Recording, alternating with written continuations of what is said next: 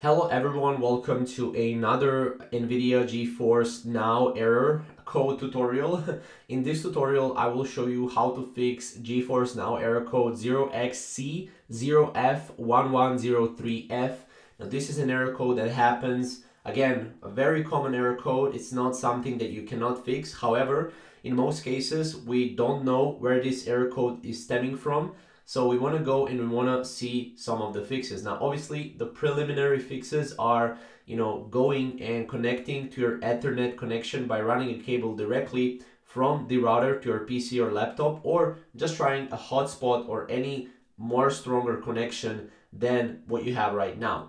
Obviously, you can also check the status of GeForce Now servers. You go to the NVIDIA GeForce Now status page on Google and you see if everything is running good or smoothly. If it is, we go to the next one, which is configuring NVIDIA services. Now you go to NVIDIA or you go to Windows key, open the start menu, and you want to go to services. Now from there, you want to locate the services whose names start with NVIDIA. As you can see, you have NVIDIA display container, for example, and you want to restart those services. Now this is great to just refresh the services. That's you can repeat this for all the NVIDIA services to restart them. You can obviously switch to integrated GPU as well. If you go to graphics settings, you go to custom settings for applications. Right here you have NVIDIA, and you can basically go and have power saving AMD Radeon TM graphics, for example, if you can do that. Now, obviously, you can disable all the VPN connections, all the, for example, if you have Kaspersky or antivirus, make sure to disable that as well. You want to obviously update the GPU driver. That's another thing you can do. You can go to device manager, and from there you will have here display adapters and NVIDIA GeForce. Right click, update driver. You can do that as well.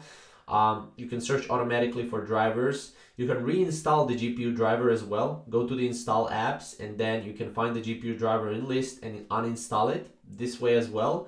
Now, as you can see, you can just hit uninstall. You can visit GPU's manufacturer website and download the latest available GPU drivers, which I would recommend, especially if you're doing this.